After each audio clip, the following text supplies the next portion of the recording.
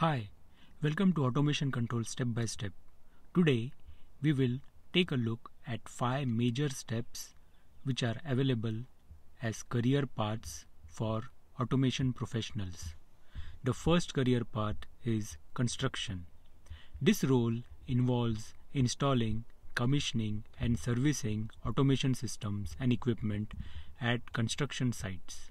Field systems engineers need to have engineering skills as well as hands-on experience and travel flexibility.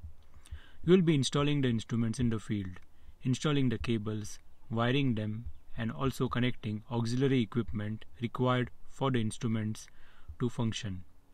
So in this case, you will have to install junction boxes, instrument air headers. You will have to manage a construction crew of technicians and fitters of 8 to 10 people. And I mean by installing is that you will not be yourself installing but managing people that will be installing these equipments. The second career path is manufacturing of process instruments. Process instruments are devices that measure or control physical variables such as temperature, pressure, flow, level, etc. in industrial processes. They are manufactured by companies that specialize in automation and instrumentation solutions such as Siemens or Emerson. They use advanced technologies and engineering methods to design and produce instruments that meet the specific needs of different industries and applications. Some of the steps involved in manufacturing process instruments are developing the concept and specifications of the instrument based on customer requirements and industry standards, designing the mechanical, electrical, and software component of the instrument using computer-aided tools, testing and validating the functionality and performance of the instrument in simulated or real environments, producing the instrument in large or small batches using automated or manual processes, calibrating and certifying the instrument according to quality and safety criteria, packaging and shipping the instrument to customer or end user. The next career path for automation professionals is the path of control system engineer.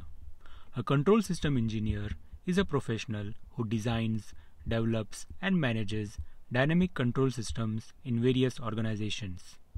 A control system is a set of devices that regulates the behavior of other devices or systems, such as machinery, electronics, computers, etc. A control system engineer may work in different industries such as aerospace, automobile, manufacturing, oil and gas, etc. Some of the tasks that a control system engineer may do are designing and analyzing control systems using control theory and management control tools, programming and testing control systems using software and hardware tools, installing, commissioning, and servicing control systems and equipment at various sites, providing technical support and guidance to customers and sales teams on how to use and optimize control systems and products, overseeing the planning, execution, and delivery of control system projects, checking the functionality and performance of control systems using methods such as calibration, inspection, measurement, etc. To become a control system engineer, one may need to have the following qualifications: a bachelor's or master's degree in engineering, electrical engineering, or computer science, or a related field, a license or certification in control system engineering such as CCST, Certified Control System Technician, or PE, Professional Engineer, experience in working with various control systems, networks, hardware, software, and stakeholders, skills in engineering, programming, troubleshooting, project management, communication, and customer service. A control system engineer is a highly technical job with demanding responsibilities that ensure the overall system works safely and effectively. The next career path is that of a PLC programmer. A PLC programmer is a professional who develops, tests, and maintains electronic control systems using programmable logic controllers (PLCs), which are small computers that control machines and plants. A PLC programmer writes, documents, installs, and troubleshoots PLC programs and provides technical support to the company and customers. A PLC programmer also designs schematics, optimizes processes, and performs fault diagnostics. A PLC programmer needs to have strong programming skills, logical thinking, communication, and knowledge of electrical, mechanical, and software engineering principles. A PLC programmer works mostly in the industrial sector and seeks to automate processes such as factory assembly lines and robotic devices. Some of the duties that a PLC programmer may do are designing and developing control programs for electrical machines and systems, looking for fault diagnostics and performing maintenance as needed, developing and optimizing PLC processes, visualizing processes to ensure a system is operating to its full potential, creating engineering designs and quality documentation, executing and reporting tests cases in simulated or real environments, specifying and selecting instrumentation, sensors, actuators, and drives, working with documentation tools, product structure, and software roadmaps, coordinating system testing and installation. To become a PLC programmer, one may need to have the following qualifications: a bachelor's or master's degree in software engineering, electrical engineering, computer science, or a related field, PLC technical certification or license, experience in working with various PLC hardware and software platforms, skills in software testing standards, VFD and pump controls, robotics, work cells, Python application, debugging, documentation, performance tuning, etc.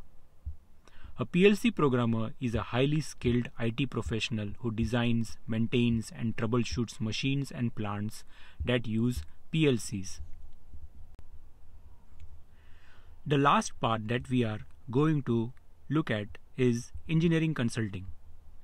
Engineering consulting is the practice of providing independent expertise in engineering, science, and related areas to governments, industries, developers, and construction firms. Engineering consultants work with businesses to help them meet their design and construction needs, such as process management, product design, fabrication, servicing, technical advice, specifications, estimating, costing, budgeting, valuation, branding, and marketing. Engineering consulting may involve various disciplines and specialties such as civil, structural, mechanical, electrical, environmental, chemical, industrial, agricultural, electronics, and telecom, computer and network, instrumentation and control, IT, manufacturing and production, aerospace, marine, fire and safety, etc. Some of the tasks that an engineering consultant may do are meeting with prospective clients to discuss their engineering and technical needs, providing advice on solutions based on engineering principles and best practices, overseeing the implementation of suggested solutions and ensuring quality standards, developing and documenting engineering designs and quality documentation, performing engineering analysis and calculations, coordinating with other engineers and professionals involved in the project, testing and evaluating engineering systems and products, providing technical support and training to clients and staff. To become an engineering consultant, we may need to have the following qualifications: a bachelor's or a master's degree in engineering or a related field, a license or certification in engineering or a specific discipline, experience in working with various engineering projects and systems, skills in engineering design, analysis, problem solving, communication, project management, and customer service. An engineering consultant is a professional who offers independent engineering services and expertise to various clients and sectors. I hope that you like this video and thank you for watching. Please click subscribe so that you will be the first one to know when I post another video. Thanks for watching.